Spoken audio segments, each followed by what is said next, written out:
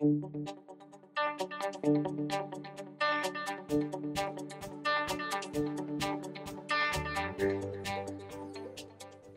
my name is Peter Brinson, and I'm a field arborist. I've been in the industry for 25 years. Like many arborists, I started off drag and brush. As a climbing arborist, I had to relate primarily with my crewmates.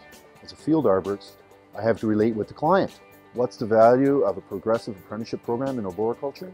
When I started in arboriculture, there was no apprenticeship program, and I struggled finding information.